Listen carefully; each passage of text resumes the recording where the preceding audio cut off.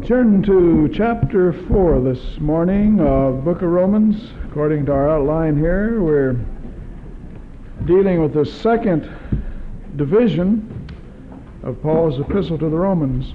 While we'll be stressing the nature of justification in our biblical theology classes on Wednesday, in chapters 4 and 5 I'm going to deal with the fact of justification, which is by faith, and not so much the nature of it. What shall we say then that Abraham our father as pertaining to the flesh has found? If Abraham were justified by works, he hath whereof to glory, but not before God. For what saith the Scripture? Abraham believed God, and it was counted unto him for righteousness. Now to him that worketh is reward not reckoned of grace, but of debt. But to him that worketh not, but believeth on him that justifieth the ungodly, his faith is counted for righteousness. I want you to notice how often in Romans 4 it is said that faith is charged to our account, or we're counted as. It never says you are righteous, because you're not. Well, 3 or 4 have already gotten the message, but in our biblical theology class, you'll find out the Scriptures plainly teach the fact that God, because of our faith in Christ, treats us as righteous, counts us as righteous, sees us as righteous, but He never says we are.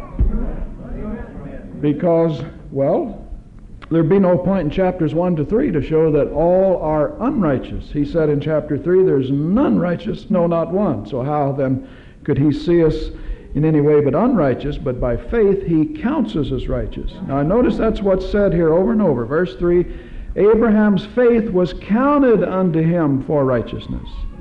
It was charged to his account, because on the books he's guilty. But to him that worketh not, verse 5, believeth on him that justifieth the ungodly, his faith is counted for righteousness. You see, it's counted in the place of you're not having it. Even as David also described the blessedness of the man unto whom God imputeth righteousness without works. See, righteousness is imputed to us. It's charged to our account, saying, blessed are those whose iniquities are forgiven and whose sins are covered. Blessed is the man to whom the Lord will not impute sin. Cometh this blessedness then upon the circumcision only, or upon the uncircumcision also? For we say that faith was reckoned to Abraham for righteousness. See, there it is again. That's about 4 times. How was it reckoned? While he was in circumcision or in uncircumcision? Not in circumcision, but in uncircumcision. In other words, he was counted as righteous before circumcision.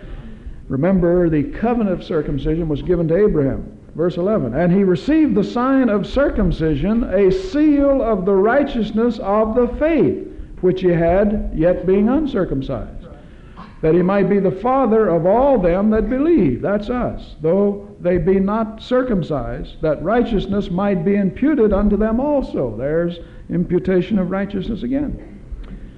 And the father of circumcision to them who are not of the circumcision only, but who also walk in the steps of that faith of our father Abraham, which he had being yet uncircumcised. For the promise that he should be the heir of the world. Now 1 Corinthians 3 says the world is ours. Galatians and Romans says we become children of Abraham by faith. That's quite significant. Now he became the heir of the world. You see, the world doesn't belong to the devil. All of this old, dead, denominational negative teaching that tells you don't have a thing over here, you're going to get it over there. God never made the world for you to misuse, but you're a Christian. There's anything wrong with going to bed satisfied that you're not going to bed hungry like a lot of people are, that you're well and your debts are paid. What's wrong with that? Well, he's the heir of the world. For the promise that he would be heir of the world was not to Abraham or to his seed through the law, but through the righteousness of faith. For if they which are of the law be heirs, then faith is made void, and the promise made of none effect. Because the law worketh wrath, for where no law is, there is no transgression. Now that's a verse, most people don't know what it means, but it's explained in chapter 5, and we'll wait till we get there. He says where there's no law, there's no transgression. But he says men died anyway. Why? Because he didn't say there was no sin. There was simply no transgression of a law. If there's no law there to transgress, but men were still sinning anyway. Therefore, it's of faith that it might be by grace, to the end the promise might be sure to all the seed, and not to that only which is the law, but to that also which is of the faith of Abraham, who is the father of us all. Amen. Did you know you had a spiritual father?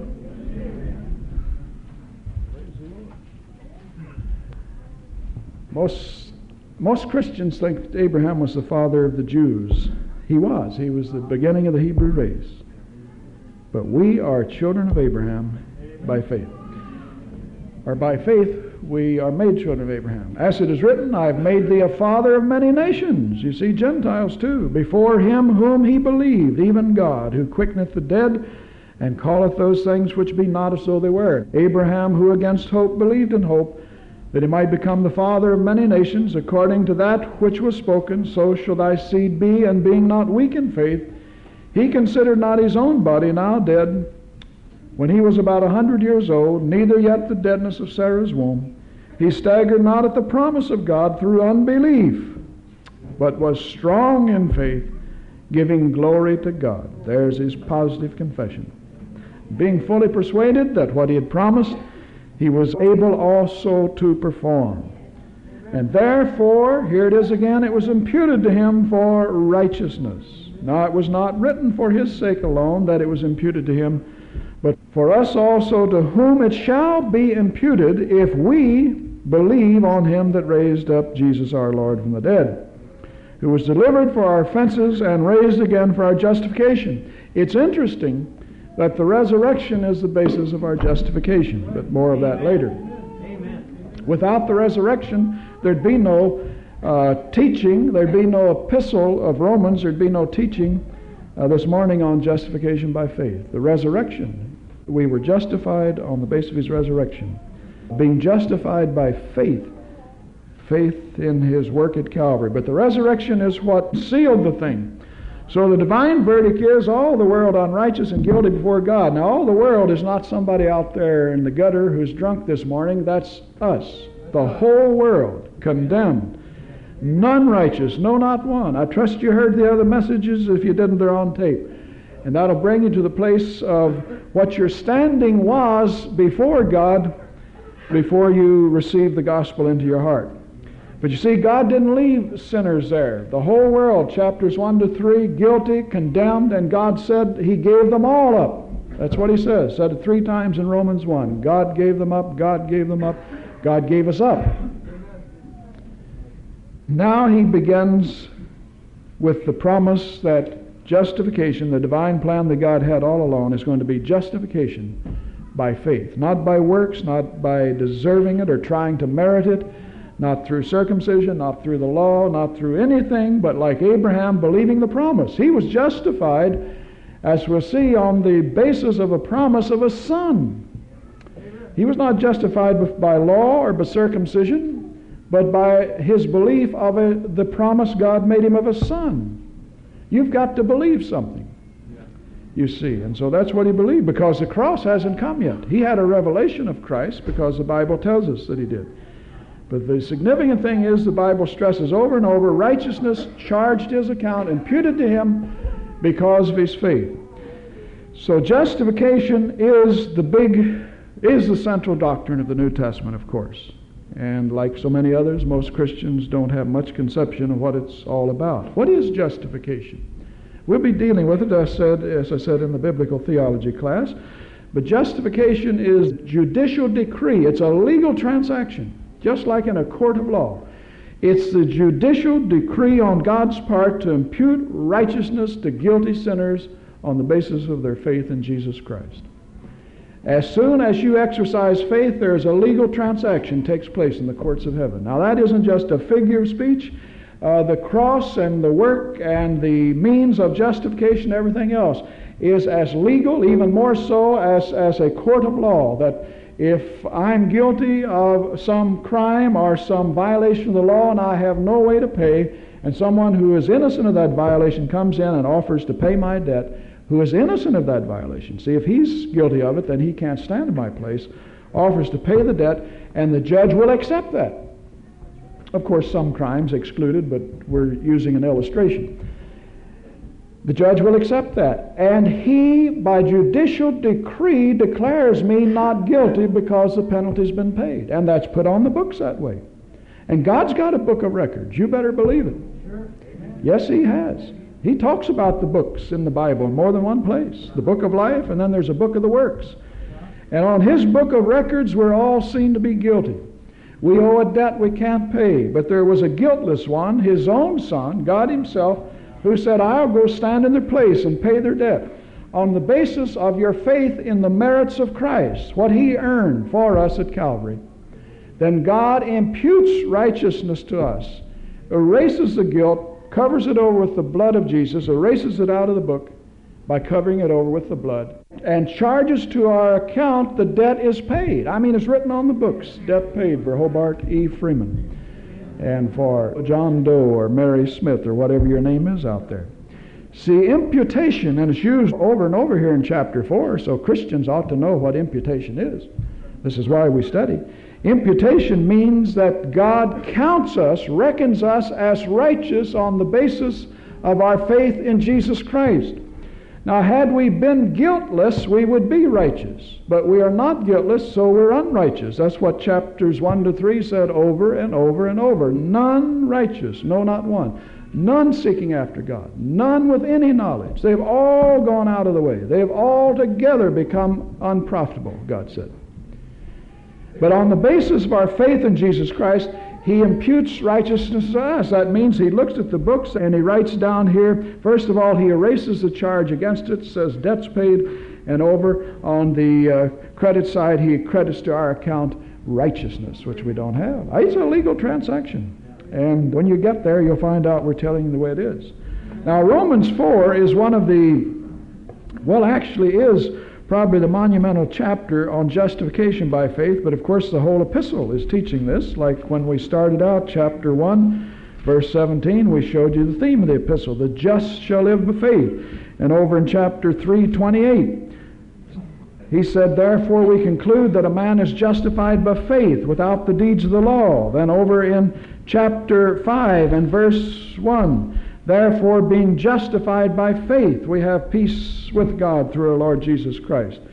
And so justification by faith is the theme of the epistle, but Romans 4 is the monumental passage that stresses this, both to Jew. A Jew can come here and see how to be justified, as well as a Gentile. Faith is the basis, and it's set forth very clearly here in chapter 4. Now, chapter 5 is going to set forth the benefits of justification by faith. We have peace with God. We have access into the grace. We have hope. We develop endurance and experience, and all of these things are set forth in chapter 5 that we'll begin dealing with next week. Romans 4, the basis of justification, it's by faith. Romans 5 will be the blessings of justification.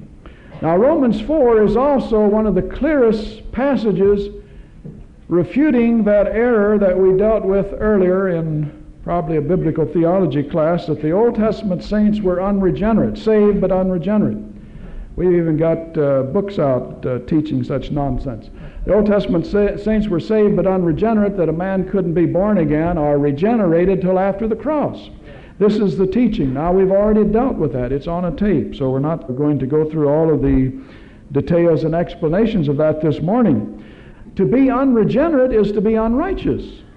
I mean, you can't have an unregenerate righteous man. The terms are mutually exclusive. And so if Abraham were unregenerate, since all Old Testament saints up until after Calvary are said to be unregenerate, if he was unregenerate, then he was unrighteous. And yet again and again and again, I just pointed out to you, I stopped to do it time after time, that we were told Abraham, because of his faith, was declared to be counted as, reckoned as righteous. That's through all of those verses we stopped to look at. Now in verse 11 it says, because of our faith, we become children of righteous Abraham. And over in Galatians chapter 3 and verse 29, we are told there that because of our faith, we become the seed of Abraham. And if you be Christ's, then you are Abraham's seed. Well, you know what seed is in the Bible. It's the descendants, the children you produce, and heirs according to the promise. In verse 7 of chapter 3 of Galatians, know ye therefore that they which are of faith, the same are the children of Abraham. And so think of what the implications are. The Old Testament saints, unregenerate, then you are the seed and children of old unregenerate Abraham. So what does that make you? I mean, wonder if these people who come up with these errors and heresies and what have you ever really stop to think of the implications of some of these things, like the error that Jesus became literally a sin on the cross, became unregenerate, had to be born again and justified, and you almost have to apologize for even quoting those statements that some are making. Wonder if they understand the implications of such statements. The implication is if he became a sinner on the cross, then the next question is, well, who died for Jesus? And no man can stand in your place unless he is guiltless and free of any condemnation himself. And so if Abraham's unregenerate, then the question is, what does that make you? But the purpose of Galatians, especially Galatians and Romans, the purpose is to show that the Old Testament saints were justified the same way we are, received the same results we did, and the justification, the basis is by faith.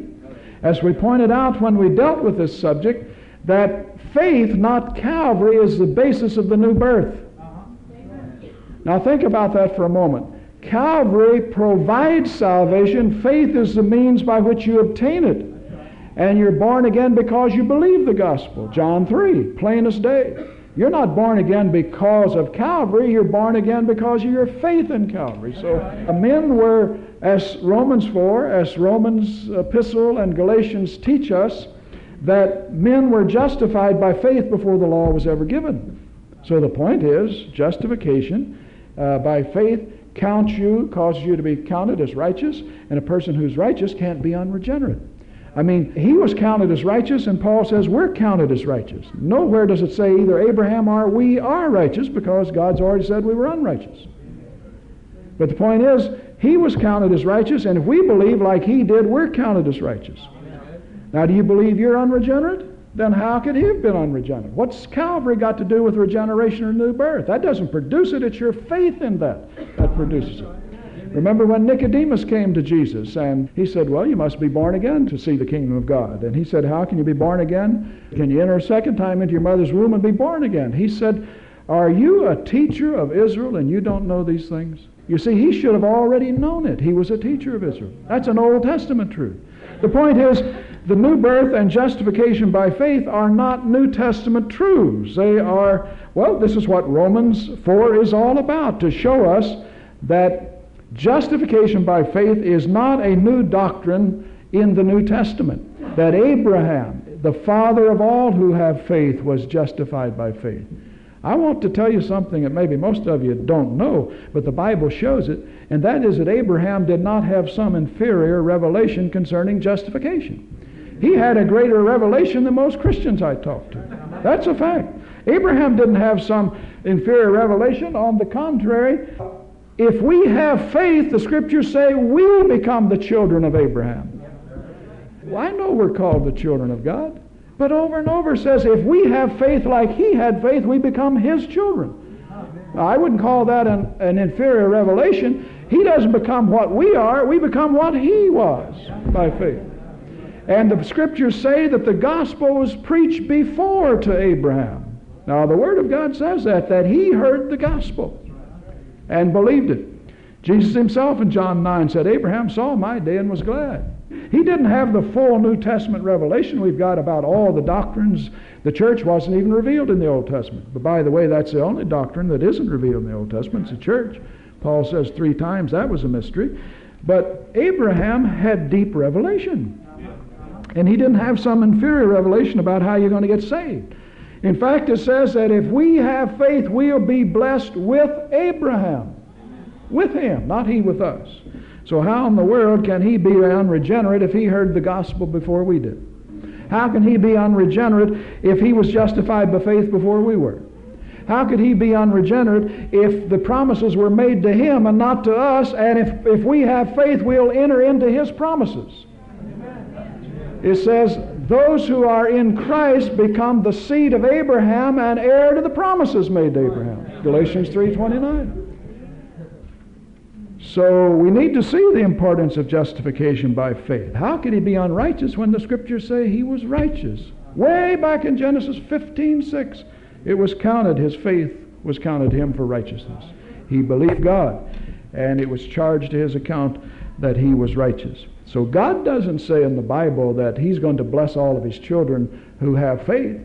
I'm going to bless Abraham because he had faith, and I'll bless Isaac, and I'll bless Jacob, and I'll bless Hobart, and I'll bless Peter, and I'll bless Paul, and bless you, and all the Christians because they have faith. He didn't say that. He said, if you have faith, then I'll let you enter into his blessings, Abraham's. Oh, that's tremendous. That the whole purpose being set forth here, dear friends, is to refute some of these latter-day errors. Well, whether it's errors of Christendom or Judaism or whatever, or the latter-day ones about the atonement and so forth and so on, or the means of justification. That is to say, righteousness was imputed to Abraham and the Christian in the same way. It means the same thing, produces the same results. And that's what the stress in Romans and Galatians is over and over. See, Abraham is a connecting figure between the Old and New Testament. He's really the only one.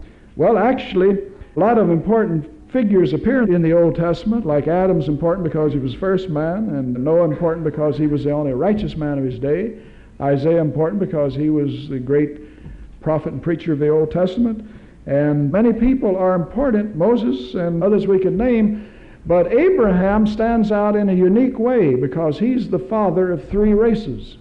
Three, yes, he's the father of the Arabians. All the Arabian tribes descend from Abraham through Hagar and Ishmael. He's the father of the Hebrew race through Isaac and Sarah. But he's also the father of a third race because God made him the heir of the world. That is, the world of believers. He's the father of a spiritual race. If you turn to Galatians 3, we're told that he's the father, spiritual father of all who have faith. He is unique in that sense. He's the connecting figure between the Old and New Testament. Why? God purposely wants to show that the way he was justified and what made him righteous and regenerate is the only way that we will be justified. Galatians 3, verse 6, even as Abraham believed God, and it was accounted to him for righteousness. You notice it was accounted, charged his account, imputed. Know ye therefore that they which are of faith, the same are the children of Abraham. Well, now we're Gentiles, at least I guess most of us are, but we are his children by faith. We are the children of Abraham, the Scriptures foreseeing that God would justify the Gentiles through faith, preach before the gospel to Abraham. Now, you thought I was making it up, somebody? There it is. God preached the gospel beforehand to Abraham. Amen. And said, in thee shall all nations be blessed, or blessed. So then they which are of faith are blessed with faithful Abraham. Not he with us, but we with him. Inferior revelation, Old Testament saints, unregenerate. Well, how could you justify unregenerate people?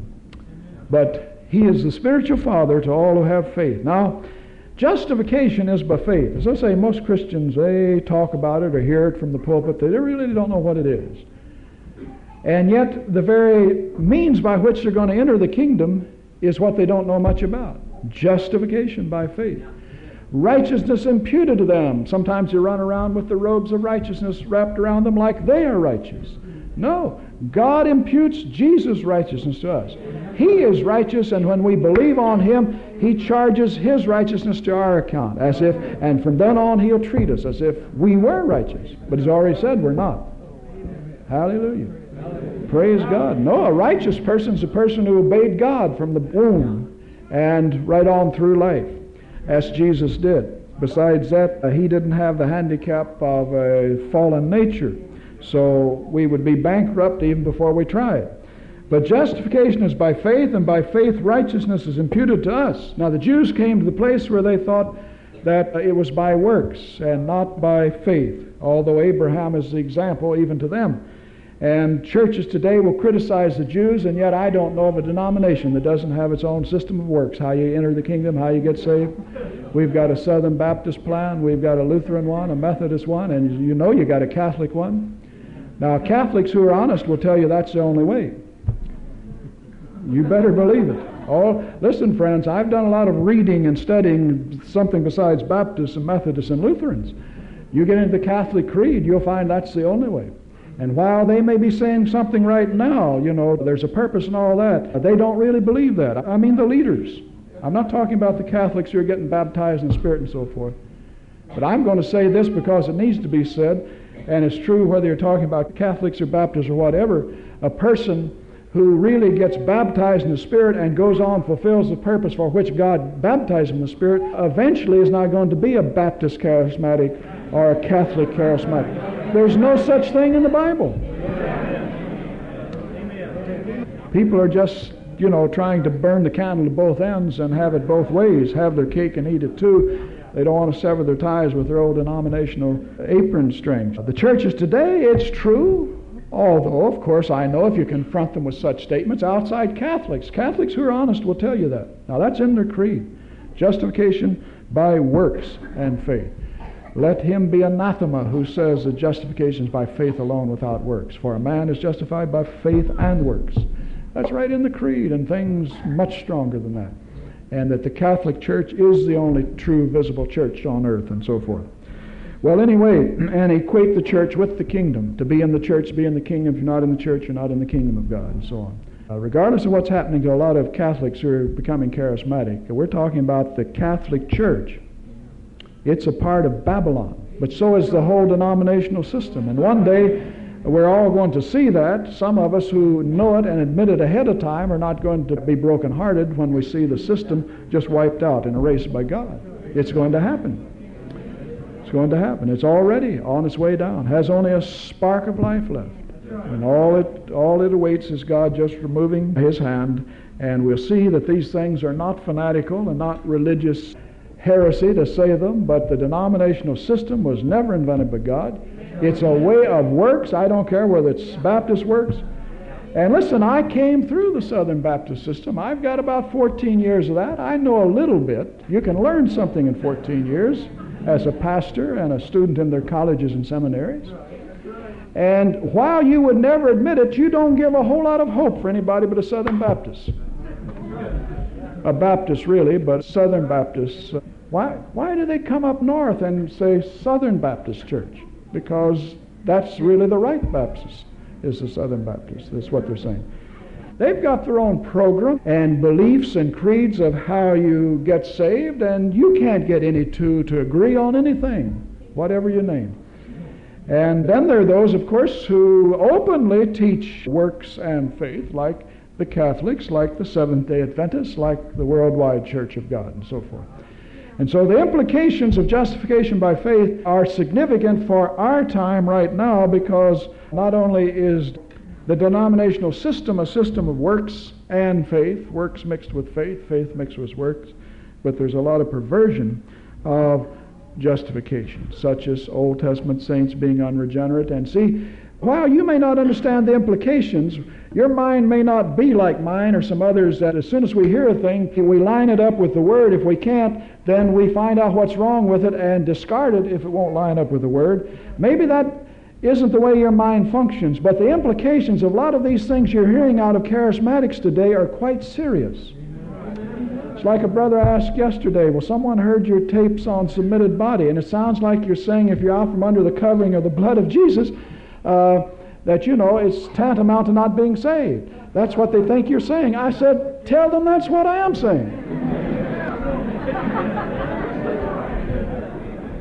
I said, what we're saying there is that if you're not under the covering of the blood of Jesus and you put yourself under the covering of man, you don't have a covering. Now, first of all, I said that will mean that you have no covering of protection and healing and the promises of God and so forth. And I said, if that error is pointed out to that person, they persist in trusting in some man rather than God, then the Scriptures are fulfilled. Cursed is the man who trusts in man and makes flesh his own. He's under a curse. And if the Israelites would not have obeyed God and gone into that covering of blood that He had provided, then that would show they were unregenerate, that they were not saved. The Israelite who didn't get under there had no protection. But it wasn't just that his physical life would be spared, but by his lack of faith in the revelation, he would show he was not saved. So I said, tell them that's what I am saying. Yeah. It doesn't mean right now they're unsaved, but it means if they persist in that and remove themselves from the covering of Jesus, then they're only going to show that they do not have a justifying faith to begin with. That's what I'm saying. These implications are quite serious. So that's why God has us studying Romans. Justification by faith, just not some old doctrine. Well, ho-hum, one of the fundamentals of faith. Already know that, already believe that. Let's get on to sanctification. What's that mean? That's Methodist doctrine. We better skip that and get on to I want to be glorified. No, I think we've already seen there's a whole lot to justification. Abraham's example is put in here for us. We're justified by faith and blessed with Abraham because he was justified by faith. And Paul labors in Romans and Galatians to prove one point, that justification before God, you'll never be received by God except simply saying, I believe. And the three ways he proves justification by faith. And remember, he's always using Abraham as our spiritual father in illustration. First of all, Abraham was justified by faith and not the works of the law. Why? He was justified by faith over 4 centuries before the law was ever given. Romans 4:13, first of all. So this must mean that the promise that he should be the heir of the world was not to Abraham or his seed through the law, but through the righteousness of faith. Now, if you turn to Galatians 3, you'll see that Paul in Galatians is clarifying or carrying on the same ideas as in the book of Romans, especially chapters 4 and 5. See, remember, the Jews had come to the place where they believed they were justified by works, the works of the law. Remember, way over in Acts 15, Christian Jews, Pharisees, the requirement was that they were going to have the Gentiles who believe be circumcised and keep the laws of Moses. It's right in the New Testament. They hadn't been delivered of that belief yet, and they were Christians until God called Paul and gave him the revelation, stressing what the Old Testament actually taught, justification by faith. Now, Christians often think Jews were justified by the law and they're justified by faith. The average Christian you'll ask will think that. The Jews, well, they were under law. That's the way they receive forgiveness and were justified. And we're justified by faith. And yet the Scriptures here in Galatians 3:13 and 14 and in 16 to 18 prove that Abraham was justified by faith over 4 centuries before the law was given. So it was faith that was to be the type, not the law. Verse 13, Christ has redeemed us from the curse of the law, being made a curse for us, for it is written, Cursed is everyone that hangeth upon a tree, that the blessings of Abraham might come on the Gentiles through Jesus Christ. Notice, whose blessings? Oh, friends, I'll tell you, we're blessed with him. The blessings of Abraham is what you receive when you believe those 7,487 promises in the Bible. The blessings of Abraham might come to the Gentiles through Jesus Christ, that we might receive the promise of the Spirit through faith. That's how you got baptized in the Holy Ghost. Verse 16, Now to Abraham and his seed were the promises made.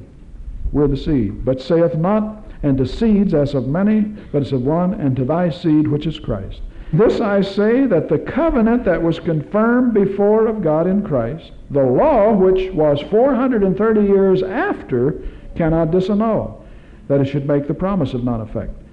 He said, the covenant God made with Abraham, which was a covenant of faith. Abraham believed God. It was counted to him for righteousness. He said the covenant and the promise that God made to Abraham, the law which came 430 years after, cannot change it, cannot abrogate it, cannot disannul it, to make the promise of none effect. For if the inheritance be of the law, it's no more of the promise, but God gave it to Abraham by promise. Jehovah's Witnesses, Seventh-day Adventists, Worldwide Church of God, Roman Catholics, Southern Baptists, Lutherans, Methodists, take note. It's faith. It's the promise. Genesis 15:6. That's about as far back as you can get. Abraham believed God. It was counted to him for righteousness.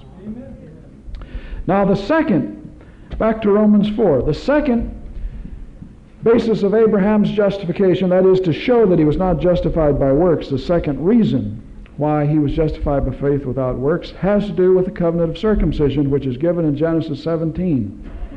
God gave the covenant of circumcision to Abraham. The circumcision was not the basis of justification, but his obedience, his belief of God, and the circumcision itself became a mark in the flesh, just like you'd cut your chest or something and say, see that mark? That proves I'm a Christian. That proves I believe God way back there about something he said he would do if I would believe it. And I just put that mark there. You can put it on your forehead. Of course, I'm using an example. But then circumcision is quite an example. It's in the flesh and it's permanent. And so the Jews had come to trust in their favored position with God was that because of their circumcision. They kept the law, said that's the way we'll be justified. They said, now this is proof that we're heirs of Abraham, children of Abraham, that we're in the kingdom because we've been circumcised. Well, notice what he says in Romans 4, 8 to 11. That Abraham was justified before circumcision. Blessed is the man to whom the Lord will not impute sin. Cometh this blessedness then upon the circumcision only, that is Israel, or upon the uncircumcision also?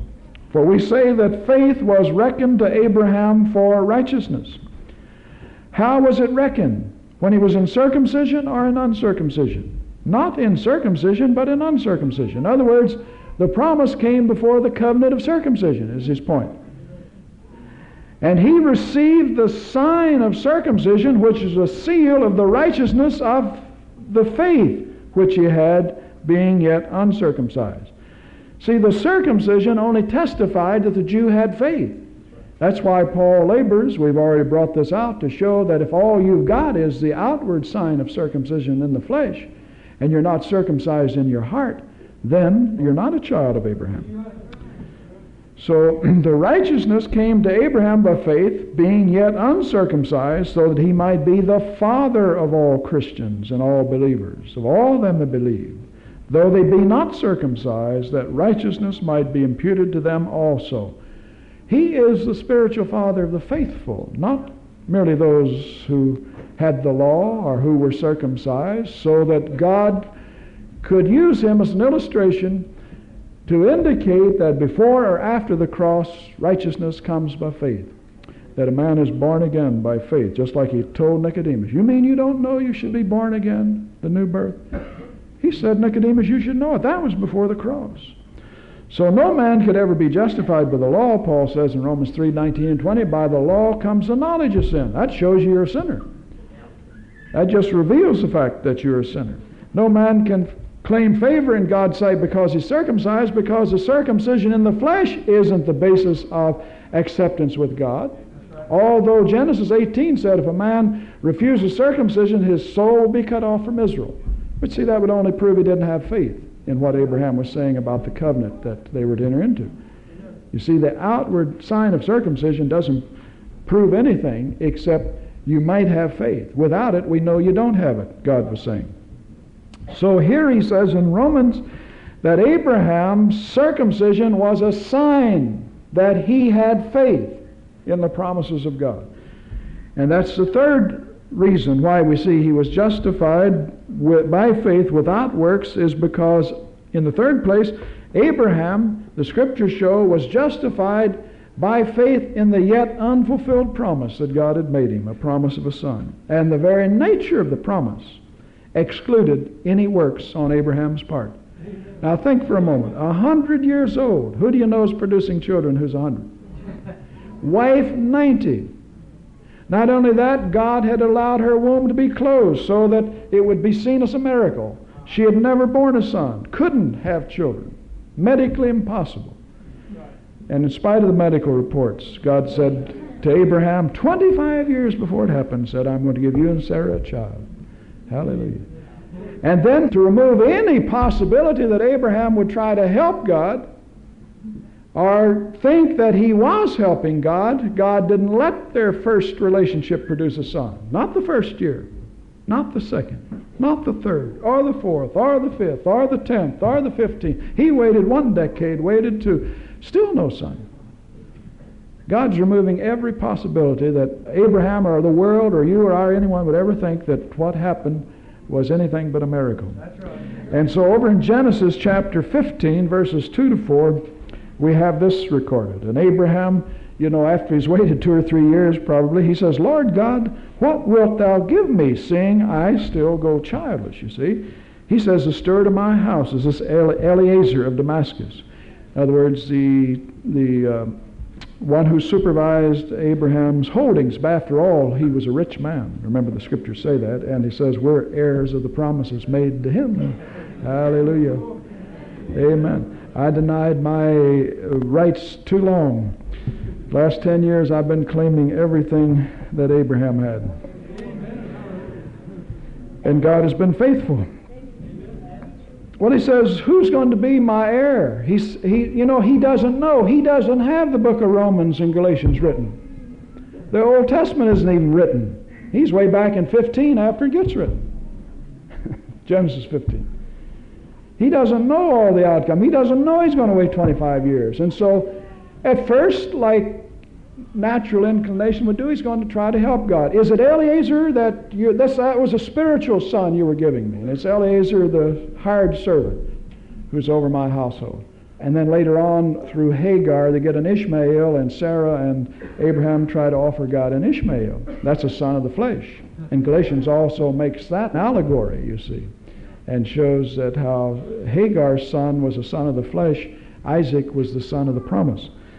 Well, anyway, we read, the word of the Lord came to Abraham, saying, this shall not be thine heir, but he that shall come forth out of thine own bowels, thy loins, shall be thine heir.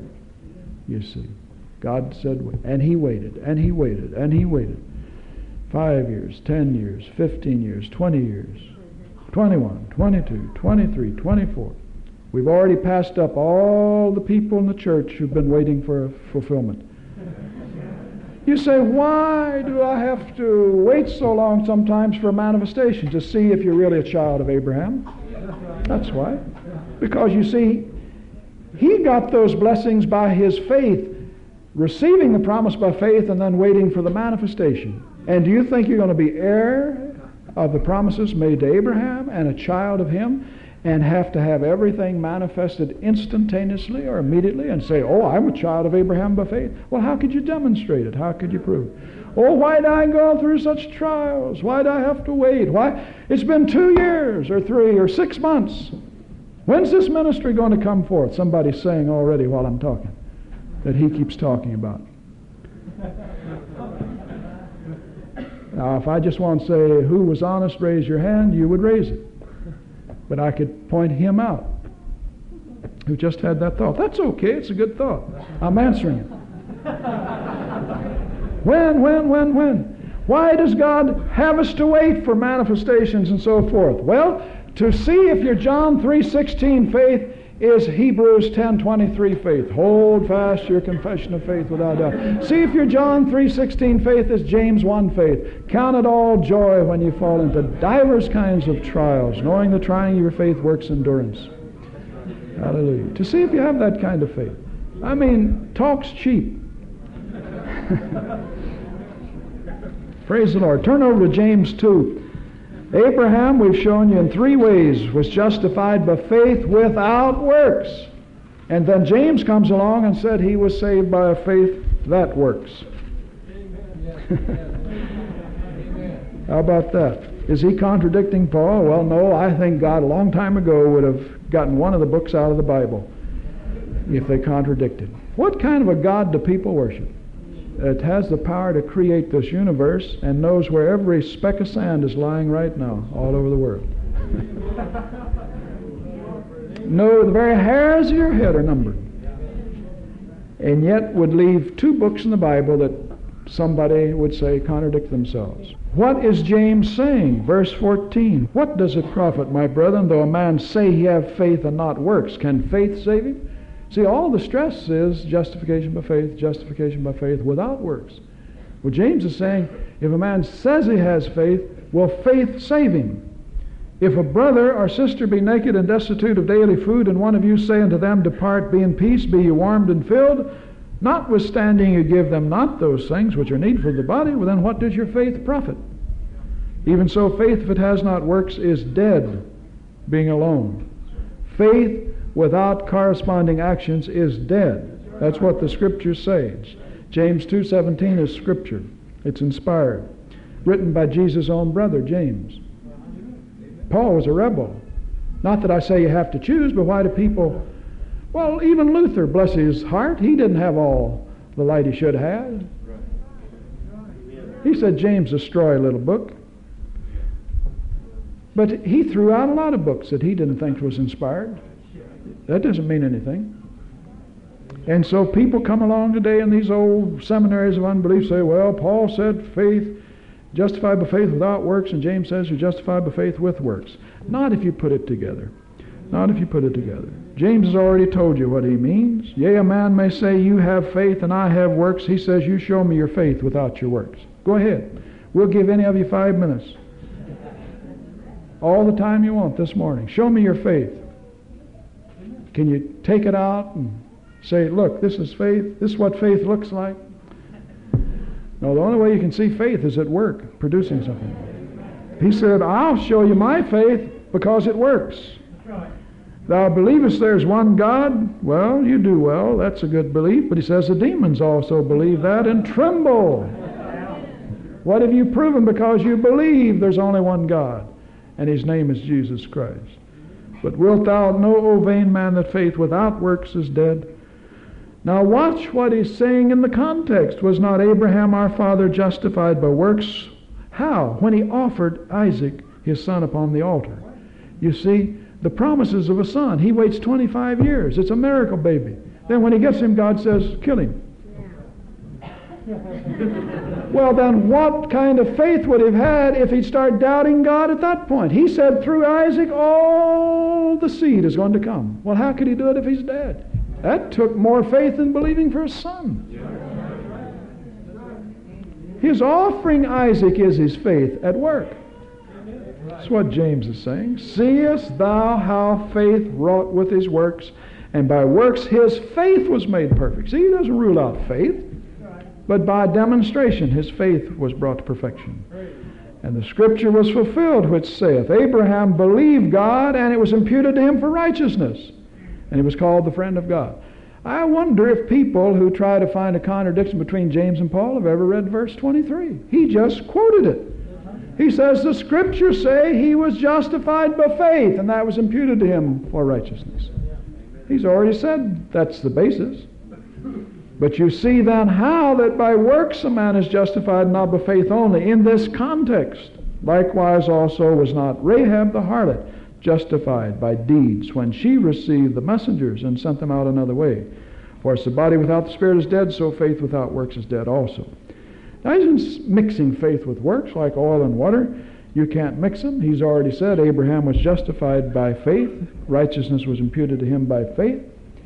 But he says a justifying faith will produce something in your life that will indicate to you and to others that you have a true biblical faith. Abraham's faith resulted in works. What kind of works? Well, in leaving Ur of Chaldees, God said, go out to a land that I will show you. He wandered about in tents and didn't know where he was going. Many years getting there. Finally arrived, God said, this is it. Hebrews 11, for example, indicates that. And he was justified by his working faith, or faith to produce works, when he offered Isaac on the altar. In fact, when he allowed himself to be circumcised and circumcised his family and passed that covenant on down to Israel. That's not just saying, oh, I believe this is a covenant, but he actually then let it produce the works of circumcision. Not works without faith, not works and faith, not works mixed with faith, but faith that works, faith that produces something in your life. See, it's not a contradiction between James and Paul. Paul says works without faith is dead. James says faith without works is dead. How would you demonstrate it? How would you prove it? So say you'd have no way to express it because there's no vehicle to express faith through except your mouth. And James says, well, even the demons believe in God and confess that. How could they doubt it? It isn't saying I believe in God or I believe in Jesus. Jesus said a lot of people who call me Lord, Lord will never enter the kingdom. It's he that has the fruits The works that result from his faith, that does the will of my Father. Not saying I believe in God and he's got a will and it's a good will and he's righteous and whatever he'd require would be good. We ought to obey it. But if you don't obey it, he says, I don't know you. And yet you believe in God. Well, he says the devils believe in God. So if your neighbor has a need, James says, and you don't meet the need, and you say, well, be warmed and clothed and go in peace, and I know God's a good God and he'll bless you, and I'll go home and pray for you that your needs will be met. He says that kind of faith is dead. If you've got the wherewithal, even if it's only $1 or 5 minutes of your time to help or whatever, and you don't do it, he says faith without works is dead. See, the burden of proof's on you if you see a need and don't meet it, and yet you tell us you've got faith. Burden of proof's on the man or woman who says, I've got faith, and it doesn't produce fruit in his life. That's why Jesus said, as we pointed out in the previous message on Romans 4, why Jesus said, it's by their fruits you will know them. Why didn't he say you'll know Christians by their faith? Because you can't see faith. You can only see the fruit of faith. You can only see the works of faith.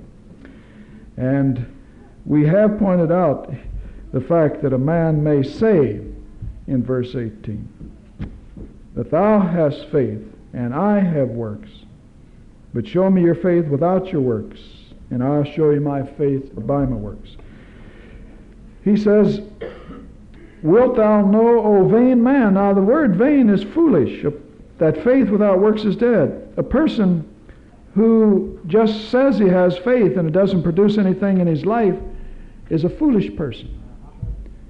His faith is emptiness or vanity. Paul uses Abraham to prove a man was justified without works. James takes the same example and proves that he was justified because he had a faith that did work. Paul says Abraham was justified by the belief of the promise of a son.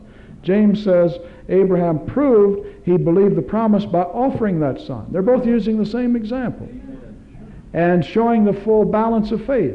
In fact, James, in verse 23 here in chapter 2, as we've already pointed out, says Abraham was justified by faith. Then in chapter 1 of the book of James, he shows the basis of justification, the basis of the new birth, the basis of salvation is faith in the Word of God. Verse 18 of chapter 1, of his own will God begat us with the word of truth.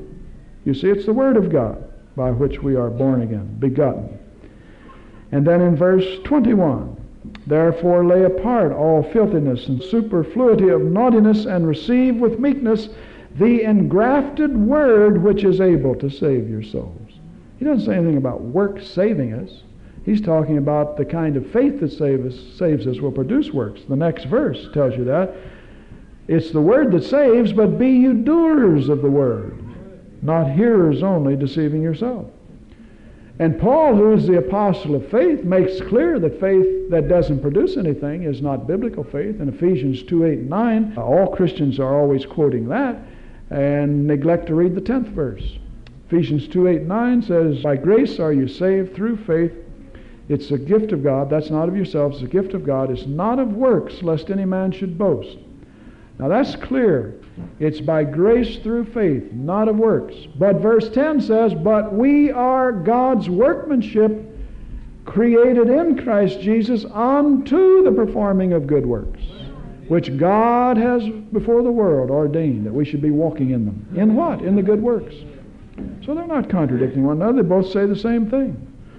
Paul says Abraham was justified by faith without works. James says the same faith that justified Abraham put Isaac on the altar. Down in Hebrews 11, verses 17 to 19, we have this truth set forth, that his faith was a faith that produced something.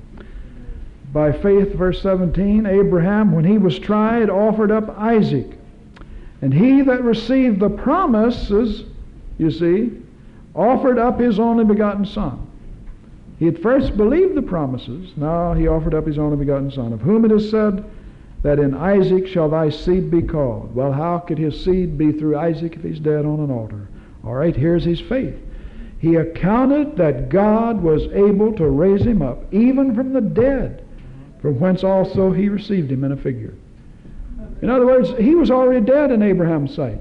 That's what that last phrase means, that when God said, no, Abraham, I was just testing your faith, see if it's a faith that produces good works, and stopped him as the knife was descending. Abraham already saw him as dead. The knife was on the way to his heart.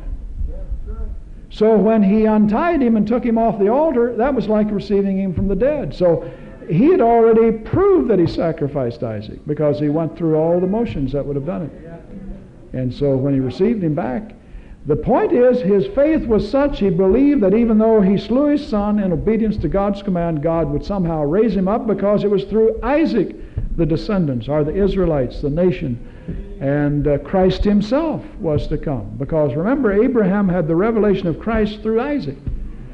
So he had to believe all of that. And he didn't have all these scriptures we're looking at this morning. I don't know that he had any of them. So, accounting that God was able to raise him up, even the dead, from whence he also received him in a figure. Now, because of that kind of faith, he received the gift of eternal life, but he received another gift, and that was the promise of a worldwide inheritance. God said, your seed will be as the sand of the sea and the stars of heaven in multitude. Not only was that fulfilled in a natural sense, but even in a greater sense. The millions and millions and millions of believers are Abraham's children. Abraham's children. And heirs to the promises made to Abraham. In Galatians, know ye therefore that they which are of faith are the children of Abraham. If you belong to Christ, you are Abraham's seed, the father of all those who have faith. Now, why does the Bible over and over and over stress the faith of Abraham? Stress the fact that he's the father of the faithful, and if we have faith, we'll be children of Abraham, because God purposely intended Abraham's life and walk of faith to be an example to us. Not only how you're justified by faith to receive salvation, which he did, but also as an example of how we are to walk by faith day to day as he did. 2 Corinthians 5:7, we walk by faith and not by sight. Christians, we walk by faith and not by sight. Do you know any Christians who even believe that? 95% don't. And will fuss with you if you try to insist that the Bible means what it says there. We walk by faith and not by sight. You don't know if a Christian isn't walking 99% by sight. That 1%, we hope, is John 3:16 faith. That's right. So he will be an example of how to walk by faith, be an example of holding fast to the promises of God without doubting, for God is faithful who makes the promise, Hebrews 10:23. To be an example of how we should ignore contrary circumstances. What could be more contrary than the medical reports? Well, man, are you crazy? You're 100, your wife's 90, she's been barren. We can prove medically it's impossible to have children. And in spite of the medical reports, he said, one day you'll see it. You'll see that new tooth there. You'll see that, whatever it is, manifested. You'll see that husband here at the altar crying out for mercy. Our wife. You'll see that unbelieving wife baptized in the Holy Ghost. He's to be an example of all that. He isn't in the Bible just to say, well, that's how we get saved, by believing God like he did. But what did he believe for? How did he believe? What was his experiences? He counted him who called things as not as though they were, as the one who would fulfill an impossible thing, and not a virgin birth, but a miracle birth. She was no virgin, but it was certainly a miracle birth.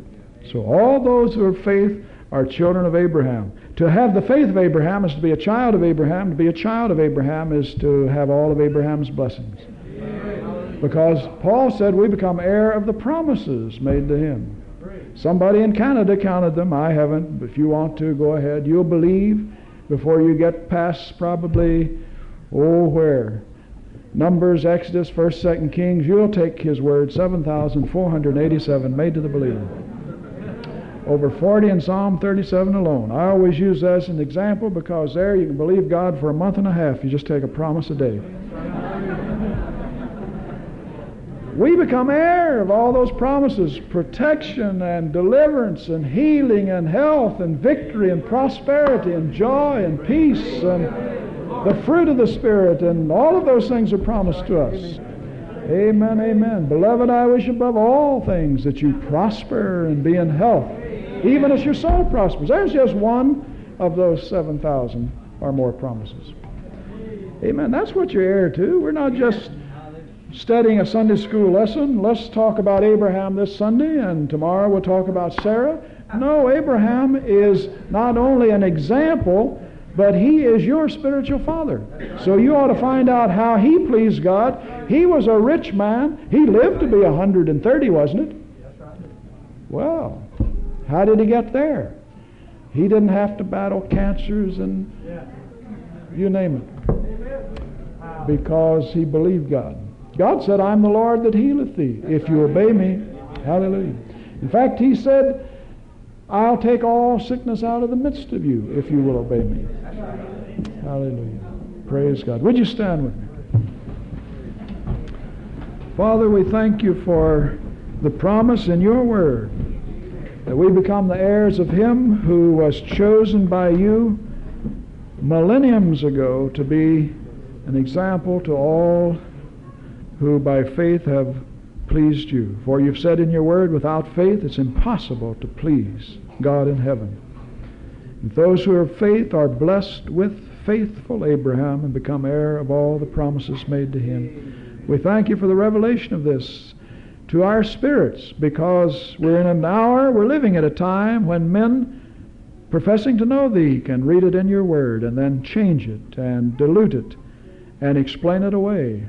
But by thy grace we confess it will be those people in this end time who will take all the word and believe all the word and believe all that God has said and enjoy both your blessings and your pleasure. We ask this morning for the word of faith to be ministered to every heart at the point of the need, and every need be met through Jesus Christ our Lord. Amen. Amen. Amen. Praise God. Hallelujah. Praise the Lord. Praise the Lord. Hallelujah. Praise God. Hallelujah. Thy loving kindness is greater than life.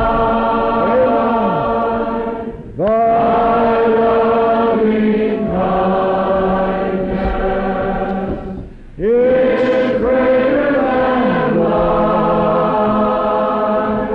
My lips shall praise thee, so shall I bless thee. I will lift up my hands in thy name. Amen. You may have a need out there this morning. Faith, as Abraham had it, will save you. Paul said that we receive the baptism of the Spirit by faith, and all the promises of God, which include healing and health and prosperity and the salvation of your loved ones. Just exercise the faith of Abraham. If you have need of ministry, well, you come. But you can reach out and touch the hem of Jesus' garment by faith this morning in those great promises offered to you. If you're a Gentile or a Jew, a Christian or non-Christian, the invitation to believe the gospel has been presented to you this morning. Why don't you believe it? Why don't you receive what God has for you? Praise the Lord. Thy loving kindness is greater than life. Amen, Lord. Thy loving kindness is greater than life. My lips shall praise thee, so shall I bless thee. I will lift up my hands in thy name, Jesus. Hallelujah. Blessed be the Lord. Amen. Praise God. Praise the Lord. Hallelujah. Well, God's word is true, and He's true to His word. Amen. Praise the Lord. Hallelujah. Well, shake hands with your neighbor, and we'll see you this evening.